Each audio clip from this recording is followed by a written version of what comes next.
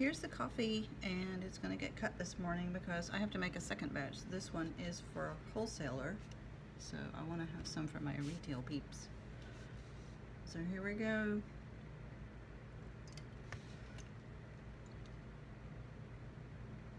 I shorted the water significantly on this one so that it would cure faster, since it was for a wholesale account. Mine, I have the luxury of time, but wholesalers, not so much. There we go. That's what it looks like. I like that. I would make a bigger batch, but I don't have a bowl big enough. I have the mold, I just don't have the bowl. Oh well. So, yeah, it's still a bit soft. I can't believe that. Wow. Can't believe it's still a bit soft, but anyway, that'll get smoothed out. I'll get some pictures this afternoon. I love these colors together. This is Poppycock, and that's the Tall, Dark, and Handsome, and the ivory part is Champagne Cream. Woot! Loving this. And it smells wonderful. I took 2 fragrances, coffee beans from Rustic Escentuals and that dark chocolate from Fragrance Laboratory out in Oklahoma. Hi Cindy! I just used a little bit of the dark chocolate because 1, it's really strong, and 2, I just want a hint of chocolate. When I made this, the chocolate, the dark part was nice and thick, but the white didn't want to thicken up, so I stick blended that, and the Poppycock copper was really runny. So this does not accelerate. Coffee beans from Rustic Escentuals does not accelerate,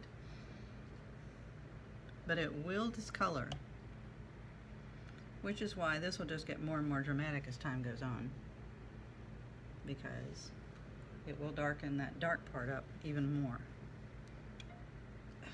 There we go. See? I'm tickled. And you already saw that one, so. Anywho, 1, 2, 3, 4, 5, 6, 7, 8, 9. So I've got 2 more left. And those will go towards my retail customers.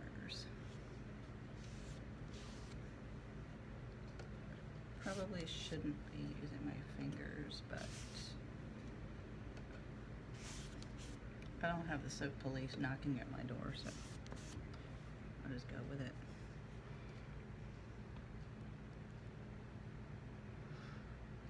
It really surprises me that this is soft, because it called for a lot more water than what I added to it. Strange. Anyhow.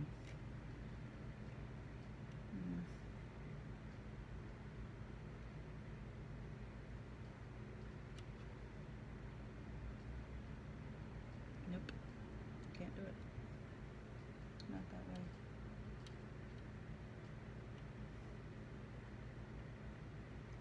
So this last end piece right here that looks all or mostly brown will become samples. And then I'll get even more samples with the second batch. But there we go. I did use a bit of sodium lactate, so this should firm up nicely. And that's why it came out of the mold so nicely. So there you go. Coffee and cream. Person who's asking for this wholesale helped me name it. Crystal Haley. She sort of pushed me over the edge to use one I had thought of. So that will be the name. Coffee and cream. I wanted to name it something like "You're the cream in my coffee," or "Wake up and smell the coffee," but it's kind of hard to fit that on a label, so we'll go with something shorter. And this will be Speckles.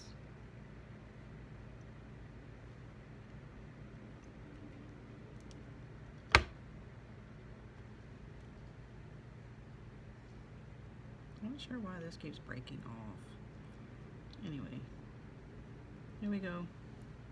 Ta-da!